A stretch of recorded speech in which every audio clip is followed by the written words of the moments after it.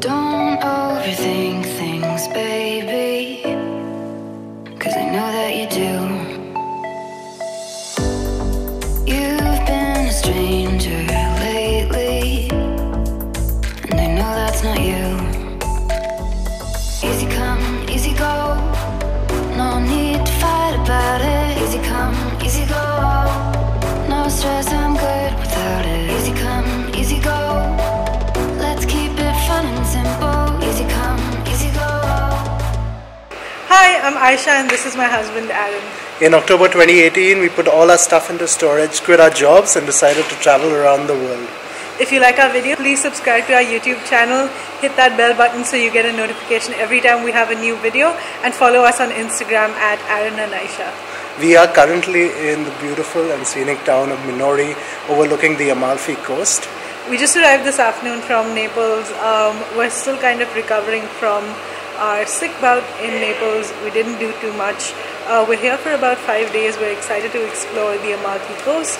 The weather is a little cloudy, but we are just going to try and make the best of it. Came prepared for it to rain. Aaron's got an umbrella. We're both wearing sandals just in case it does rain. And so like 20 steps up, we're already both out of breath. This path is called the Sentieri dei Limoni. It's a little path that connects the village of Minori to Maiori. If you start from Minori, which is where we are, it's mostly upwards. There's a viewpoint along the way. Whew! There's a viewpoint along the way, and it passes through a lot of lemon orchards as well as olive groves. So we're very, very excited. Not the best thing to do right after lunch. But yeah, why wouldn't you want to catch a breath when you've got a breathtaking view like that? So the village of Rivello is right up here somewhere. We're in Minori.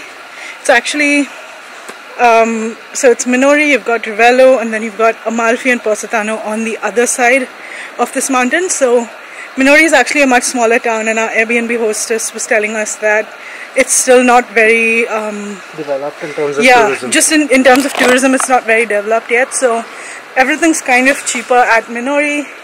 The tourist crowds are not as much as at all. In fact, we must have seen like 10 to 15 people that were from out of town. There are a lot of Italians in this area, but it's a beautiful place.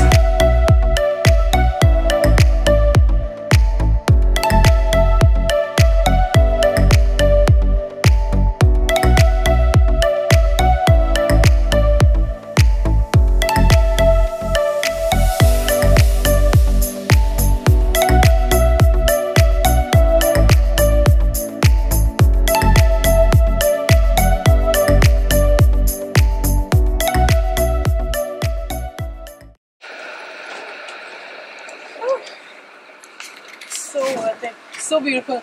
And I think the best part is we're just getting to the lemon trees, because you can see lemon hanging over the pathway inside.